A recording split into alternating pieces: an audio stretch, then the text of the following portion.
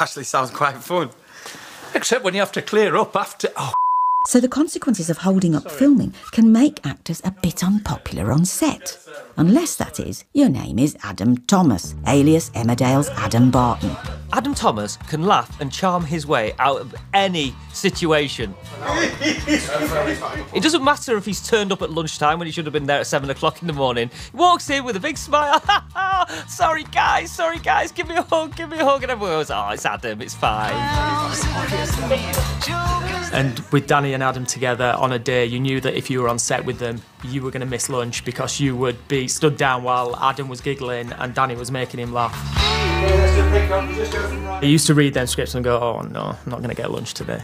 When you're in the Woolpack, there's so many different bits filming all over the place. And so sometimes it might be 40 minutes, you know, that you just sat there. But clearly, I'd been sat there a while, completely stopped concentrating, was absorbed in myself and my own story, and missed the bit where they said, we're going to record you now.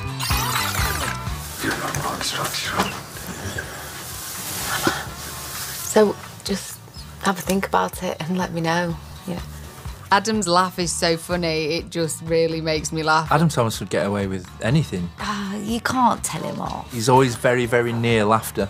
He's like your naughty little brother, isn't he? So sorry. Usually the whole cast and crew were in floods of tears by the end of his corpse in. Sorry. Sharon, It's my fault. He'll be somewhere now, laughing like that.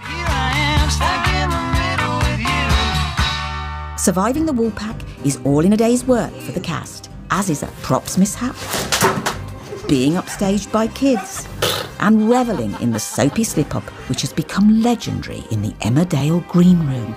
More Soapy slip-ups just around the corner.